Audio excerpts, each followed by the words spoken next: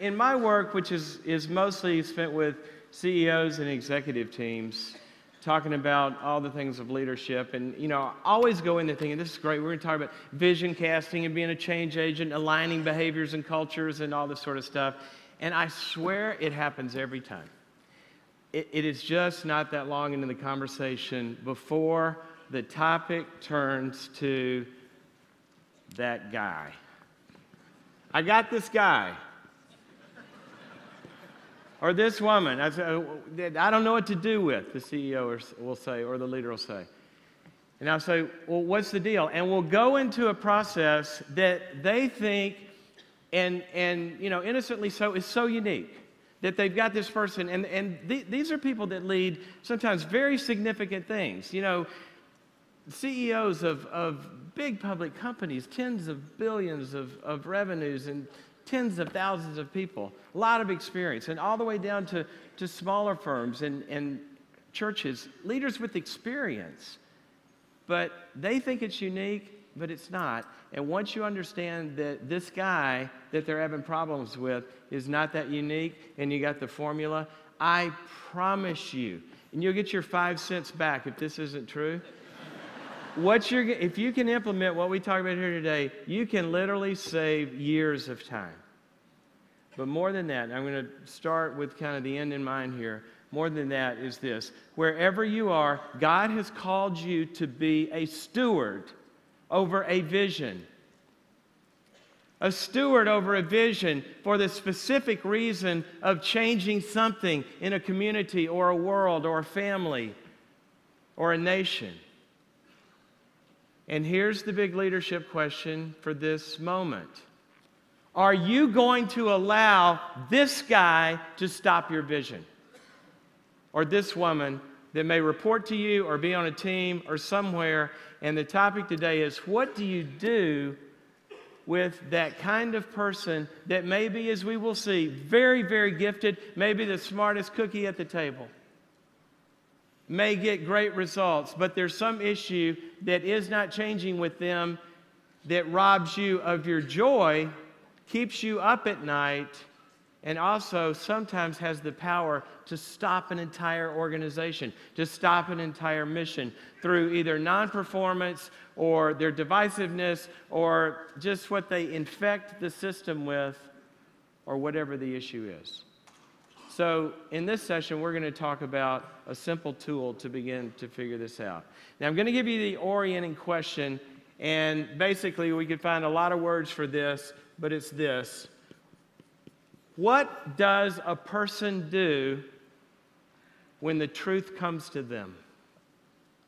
That's the diagnostic question as you evaluate your people. What does a person do when reality comes to them? All systems of leadership will tell you that one of the biggest first tasks of the leader is to figure out what reality is.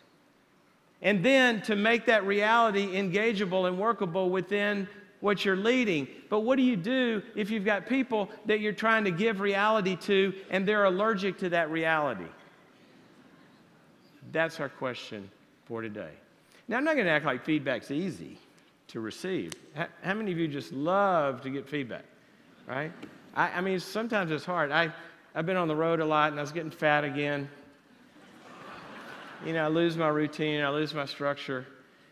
And so I read one of my stupid books, and it says it drives me crazy. I see the same principle all the way through. Where your maturity is not strong enough to do something, add external structure. I go, okay, so I hire a trainer.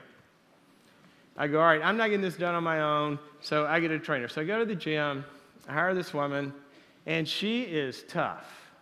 And she's working on me, but I'm actually kind of proud of myself because I'm doing all the workouts. She's beating me up every day, and I'm in there, and it's all going well. And I've been in it for a little while at this point. And one morning, she's just beating me to death. And it dawned on me, and I looked up and I said, oh no. I stopped. And she said, what? I said, we forgot to take the before pictures.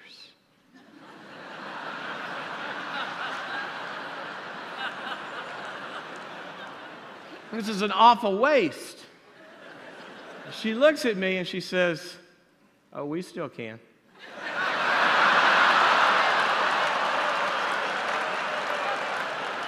Feedback is not that easy to hear sometimes. It is what it is. But you know, sometimes our feedback's not that great either. I remember one time when I was in graduate school, I had 2 German Shepherds, and I lived in a small duplex, and the houses were close. And I was watching TV one afternoon, a golf tournament. There's a knock at the door. I go outside, and there's a police officer at my door. And I said, yes. And he said, well, I got to talk to you. We got a complaint. And I said, what's the complaint? He says, cruelty to animals. I said, cruelty to animals? He said, yeah, do you have 2 large dogs? And I said, yeah. He said, well, we got a complaint. You're cruel to them. I said, these are the most pampered dogs in Southern California. I mean, I take them out to lunch at restaurants. I travel. I put them in the dog hotel. They got cable. I mean, come on.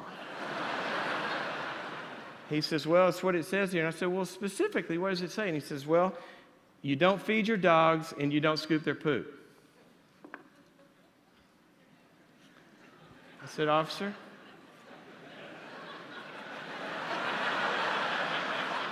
you're going to have to pick one of those.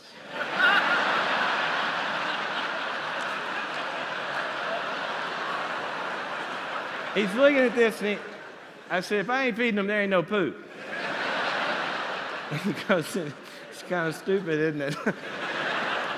Okay, so some feedback, it's our fault. But I'm going to assume for this session that you're giving good feedback. And there's all sorts of guides on that. In Necessary Endings, I've got a guide on that. You can find stuff out there. I'm going to assume you're good at it. But here's the problem. You make an assumption as a leader as well. And I know you do because I've worked with you. And here's the problem. You are probably, at this level of leadership, you're kind and you're responsible. And when you're a kind person, a responsible person, what happens when somebody comes and gives you feedback? And they show, you know, that report you wrote or that talk you gave or that meeting you led, you know, it kind of was not so, here you ought to change this. And what you probably do, which is why you got to where you are today, is you listen and you go, oh, really? Tell me how. And you take that feedback and you adjust, and you're thankful for it and you get better. Now, the problem with you, because you're like that, you lead like that. And you think other people are like you. Well, that would be nice if we lived on Mars. But on planet Earth, not everyone is like you. And in fact, the Bible teaches very specifically, and all psychiatric research and all leadership research will also tell you that not everybody's the same, and therefore, you cannot deal with every person you lead the same. And that's what nice, responsible leaders do, and that's where they make their mistake. You've got to diagnose who you're talking to and then deal with them appropriately so that you will not lose your mission or your joy. So what we're going to do is we're going to give you 3 categories of people. Now, I hate systems that put people into categories, but this is just true. I'm sorry. Actually, I didn't make it up. It's right there in the pages of the Bible, but it's also documented by a lot of other research, which uses a little friendlier names, but let's use the ones the Bible uses. It says that some people are wise, some people are fools, and some people are just plain old bad. There's some bad people out there. And you know what? The larger your organization gets, the more likely you're to gather these. Now, sometimes if you begin something, you don't have them in the beginning because you start with friends and people you know and all this, but then people hire people and all that, and things just can get out of hand. But you're going to find these in the population. Okay, now if you're not comfortable with saying that there are groups of people like this, which is kind of not true anyway, because the reality is all of us have all of these parts. It's just some people kind of make a career out of one of them. Okay? Now, and we're going to camp out there for a second. Okay, but let's get the easy one out of the way first. What is a wise person? The definition or the description of a wise person is this. When the light comes to them, that person adjusts themselves to match the light. When the truth comes to them, They change something, themselves or something, to match reality. That's wisdom. What does the Bible say? Correct a wise person, and he will be wiser still. So how do we get better? We have a character that listens to the light. Sort of like the story I told yesterday at the breakfast. I said, there's a dog food company, and sales are bad, and dog food company owner says, fire the marketing team, get new packaging. Sales still say bad, the next quarter. Fire them, sales still are bad. Fire them. And he does this for about a year. Finally, a little guy in the back raises his hand and says, sir? He says, yeah. He says, the dogs don't like it.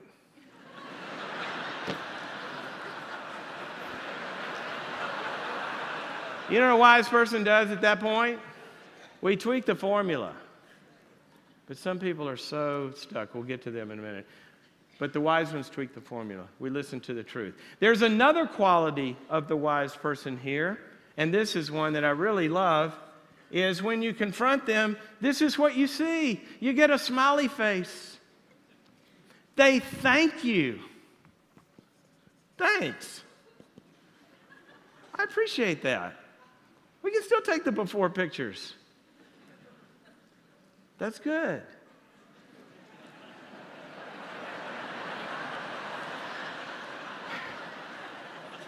I remember I was doing a retreat for a small group of pastors that go off once a year. They're from all over the country, and they lead big things.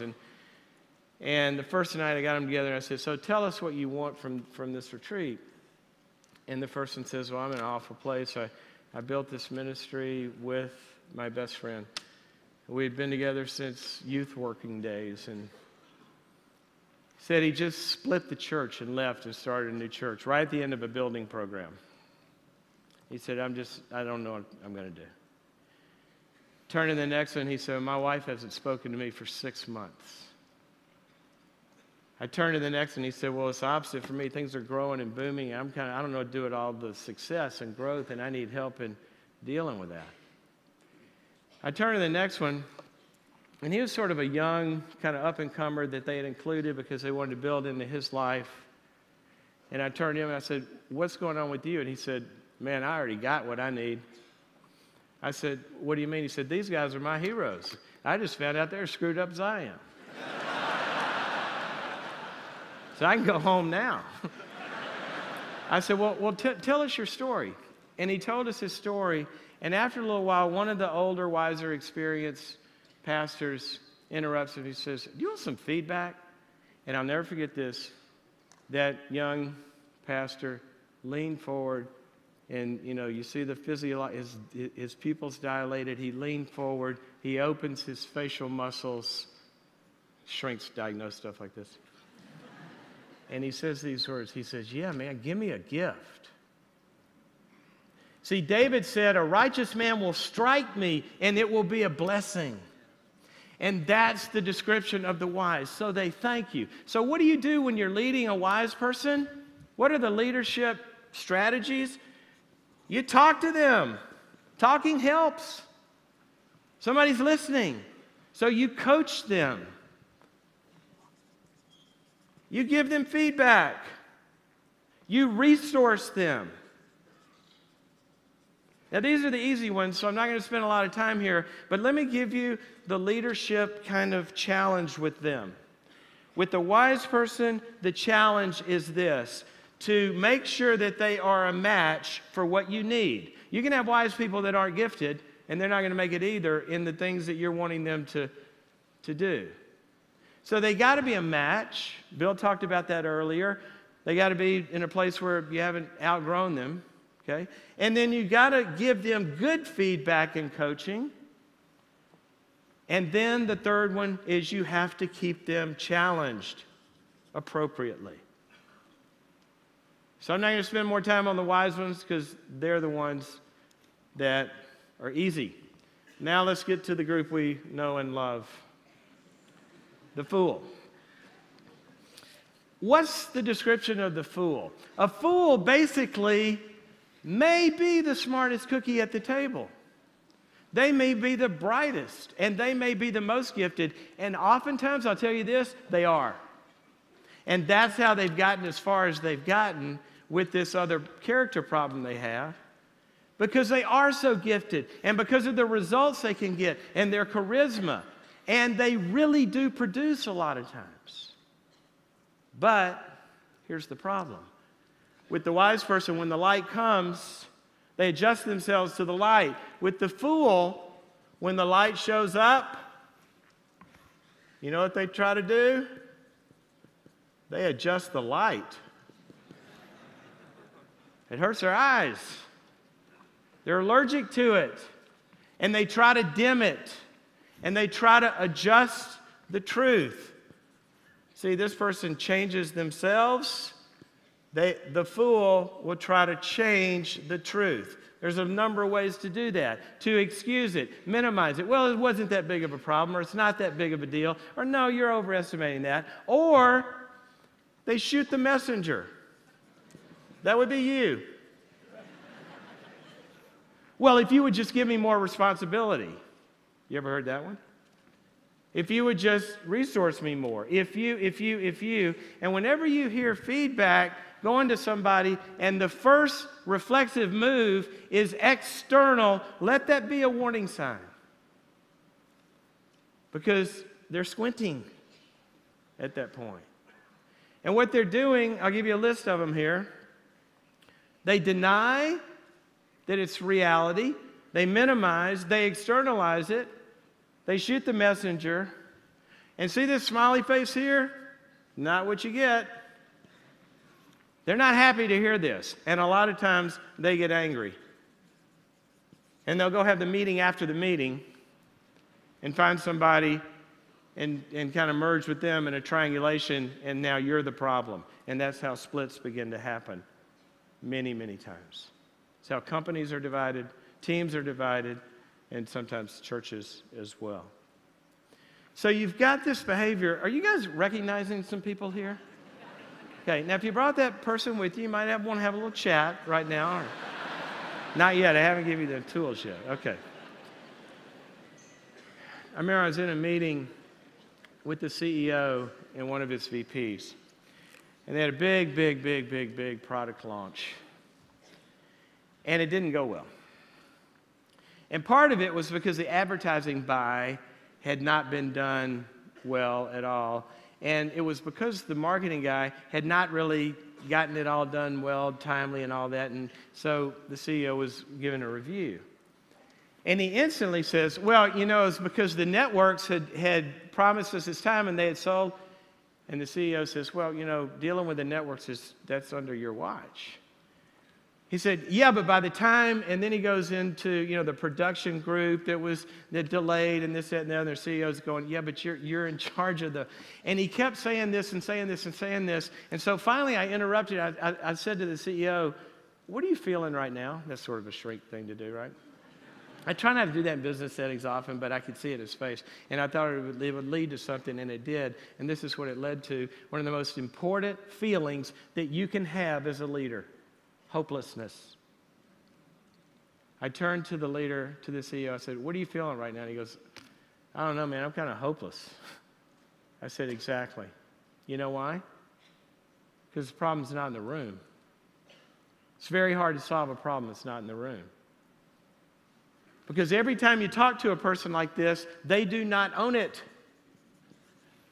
And the reality is right there, but they can't make themselves part of the problem and own it and take it in. And when you get hopeless about that, that's one of the best things that you can ever do as a leader. Because you know what a nice, responsible leader does? A nice, responsible leader has hope that a fool is going to one day start listening.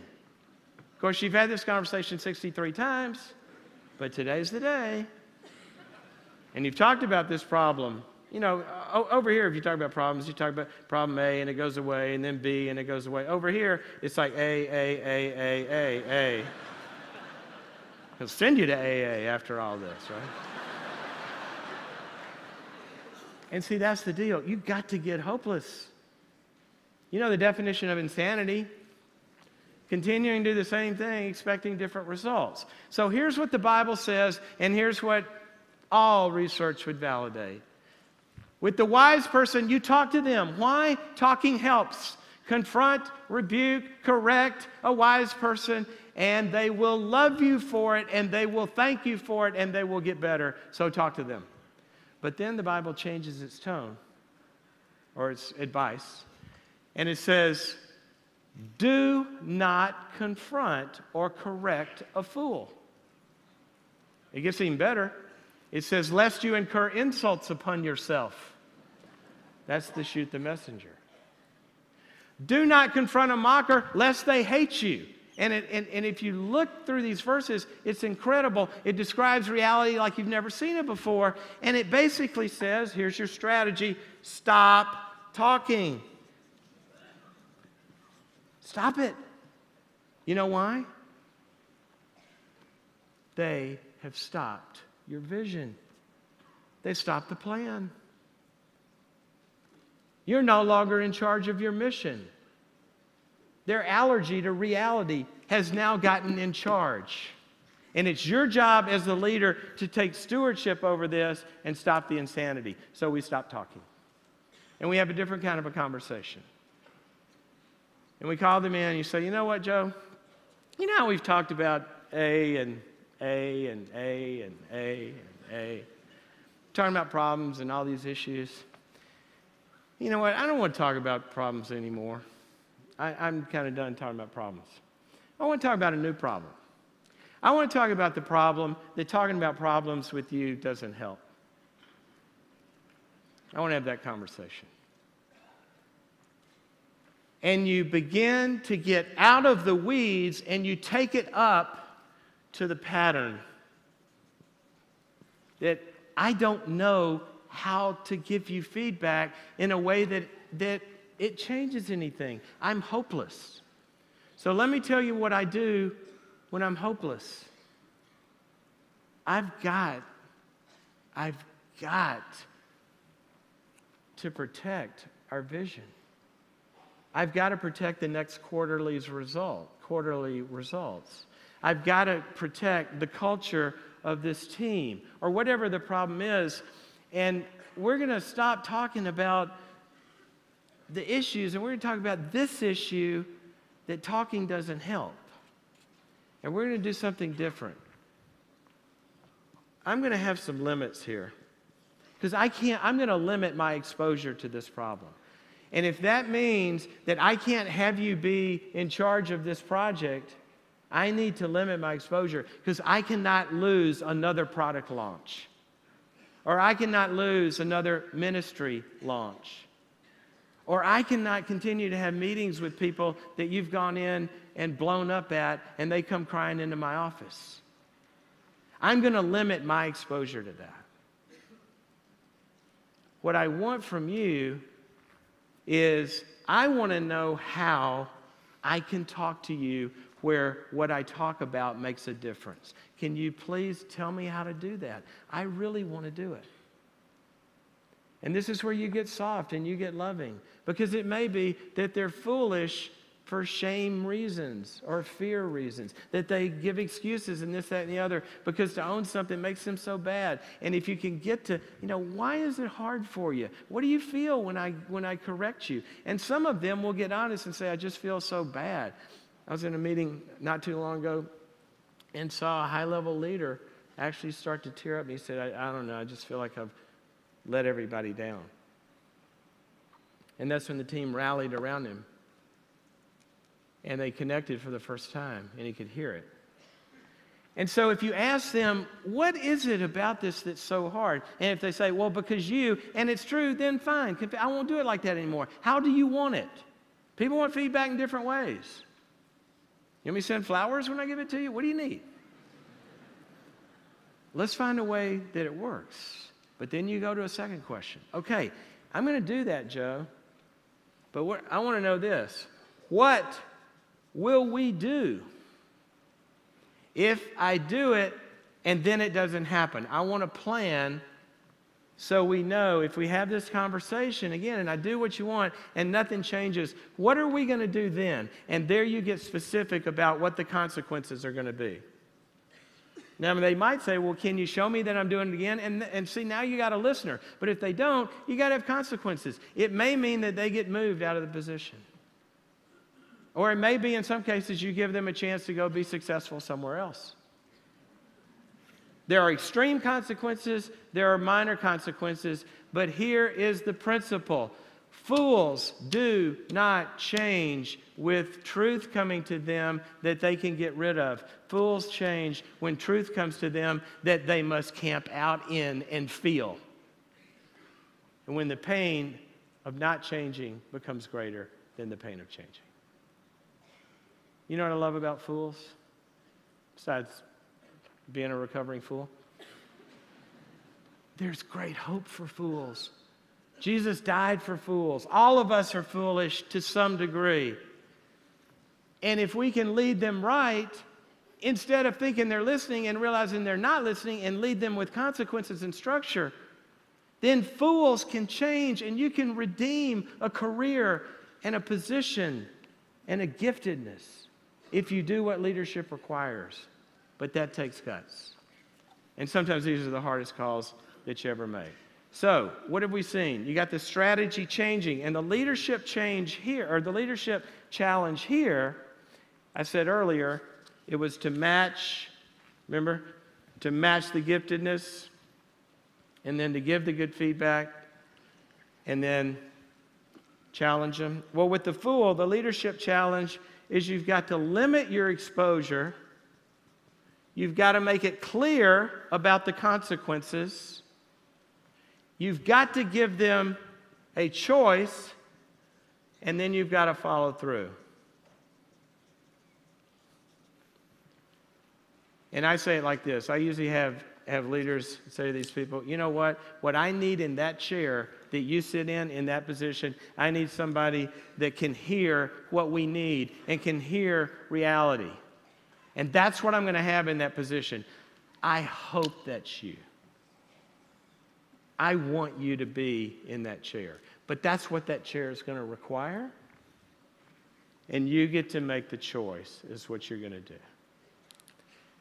And then lastly, I wish I didn't have to do this. Talk about this category. Won't spend a lot of time on it, but if the strategy here is to resource people, because wise people, I've told you about them. Evil people need a different strategy. You know why? Because they have destruction in their hearts. They want to inflict pain. And I've seen this, and you've got to believe it.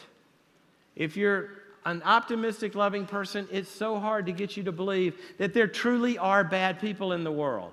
And sometimes when you try to give them truth, and I've seen it in board meetings, I've seen it at high levels of leadership. I have seen people stand up in a boardroom and turn and point their finger and say, I will bring this place down. Destruction is in their heart. And that's why the Bible says, where Paul writes to pastors, reject a divisive person after a second warning. Have nothing to do with them. And there are people in churches sometimes that you can't talk to because they're evil. You can't fix them by giving them feedback. So we have a different strategy. And over here, it's lawyers, guns, and money. Lawyers, guns, and money. We go into protection mode. And you say, I'll only talk to you through my attorney. And you get ready because they're going to sue you. And you give funds to that. And sometimes you have to call the police. And I've seen it happen. And that's just a little piece of advice for you leaders who are so loving that you cannot believe that anybody would be like that. They very well could be sitting in one of your pews. And the Bible promises that they are. So I'll leave you with this. God has called you to lead people. And sometimes it's not about the plan. There could be 5 good plans. It's about getting the people to be able to work the plan. And that's what leadership often comes down to.